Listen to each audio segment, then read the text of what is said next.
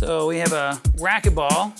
If I put it in liquid nitrogen and then bounce it, will that make it bounce higher or not as high? Let's see. And so it's causing the liquid nitrogen to boil. So here we go. Not as high.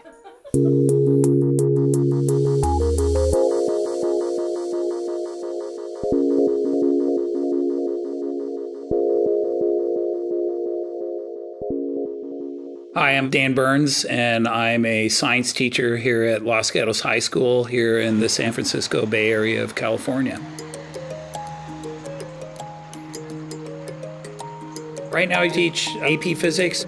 It's a really tough class, and it's mostly juniors.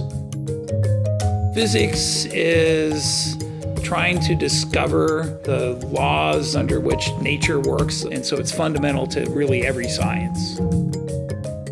My best lessons are ones where there's some experience they have that they can't explain, and then they're dying to know. It's like a itch that you have to scratch. Oh, come on. 3.15, I'm going to call that success. So we have a pineapple pie pendulum with a period of pi. I do workshops for new physics teachers, and we show them how you can use liquid nitrogen in your class. I have no idea where I read this, that LEDs change color in liquid nitrogen. I just happened to have a green one.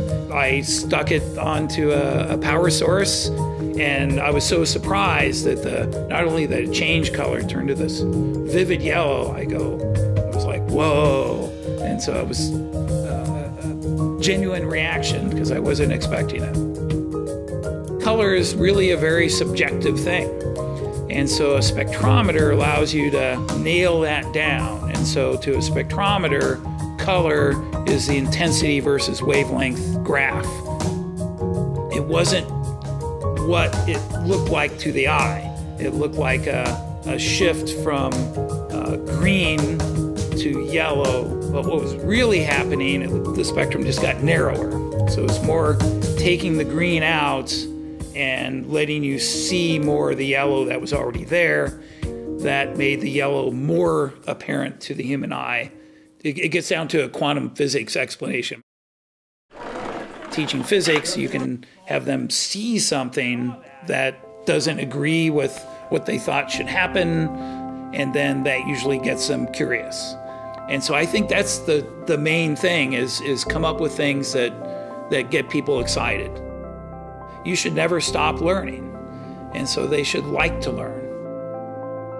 I think this class, it's about how to approach problems in life, even the ones we never faced before, and then that could extend to our life where we constantly face and meet new things and we don't know how to do about it.